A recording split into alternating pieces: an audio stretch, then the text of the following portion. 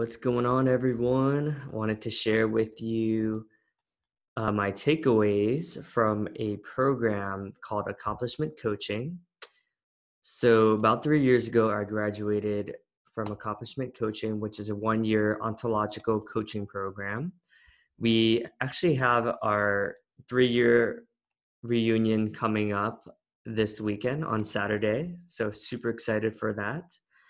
But yeah, so I'm going to share with you some of my takeaways that I've gotten from accomplishment coaching. So, just to give you some more context, so it's a leadership development program designed to the first portion is to have awareness around who we're being.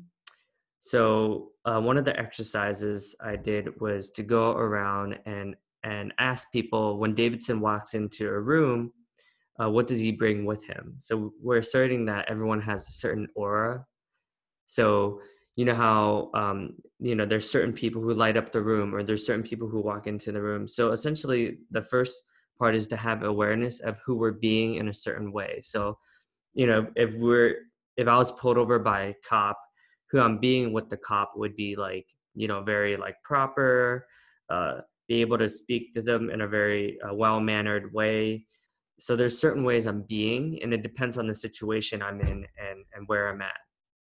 So at work, I'm being a certain way. Like nowadays, in this year, I'm being like focused. I'm being like very paying attention to my computer and prospecting and sending out emails, right? And in certain areas, like when I'm in the cafeteria, I'm more being receptive to saying hi to everyone and being more social. So anyways, so what I learned from doing that exercise is that my being is heart, optimism, brilliance, compassion, and partner. This is after talking to people who I'm close to, like my girlfriend, my best friends, Davis. I think I talked to my sister, people who I would say know me or have known me for a while. And the second portion of the program, it's called the survival mechanism. So it's the stuff that has happened to us in the past that has created who we are. So like a way of surviving the world.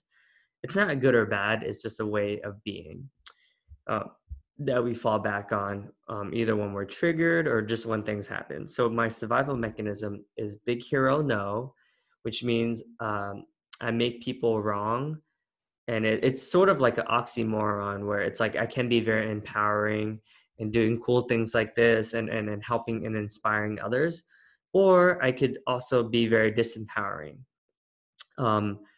So for instance, like there's certain ways I'm being with certain people who rub me the wrong way, where I'm like, nah, dude, like you can't do that, like that's totally not in the cards for you, which is kind of ironic, but it's just a way of things like insecurities of myself and who I'm being that I'm seeing in others as well. So having that awareness is extremely powerful, and I can see it seep through all areas of my life. And we all have different survival mechanisms, so yours could be completely different than mine, but I'm just sharing with you mine so that I can give you an idea of some of the awareness and some of the practices I've taken on despite the fear, despite the survival mechanism.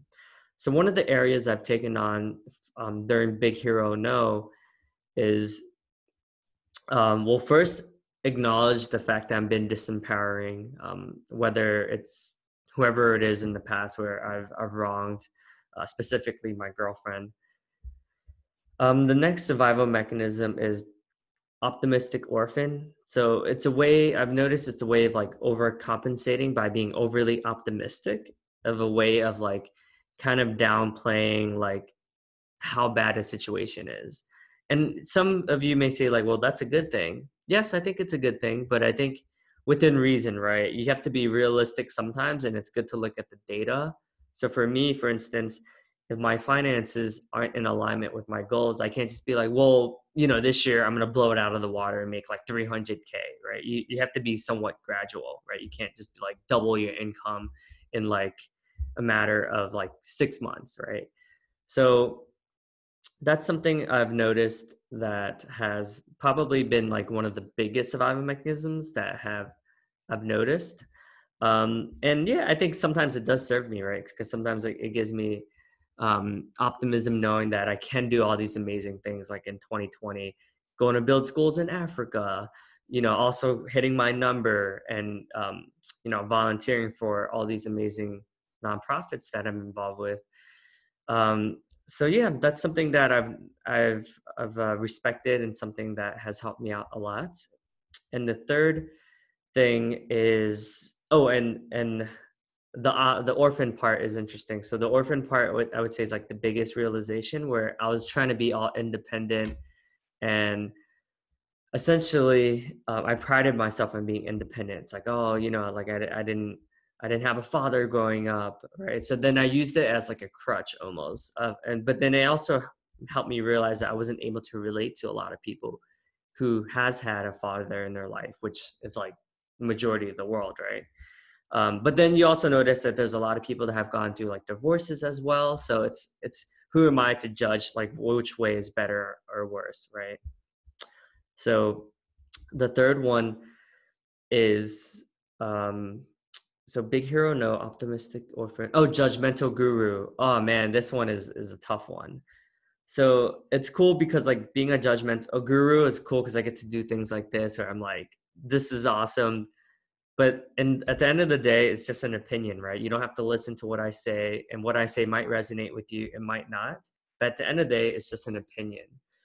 And I think I got this one because I listened to Lewis Howes and like Gary Vaynerchuk and all these like, millionaires and billionaires. And yeah, that's why I've read, Bill Clinton's biography, Obama's biography, right? Because in my mind, that's the idea of success, right? Whether it's having influence, having a company like Microsoft, Satya Nadella's biography was amazing.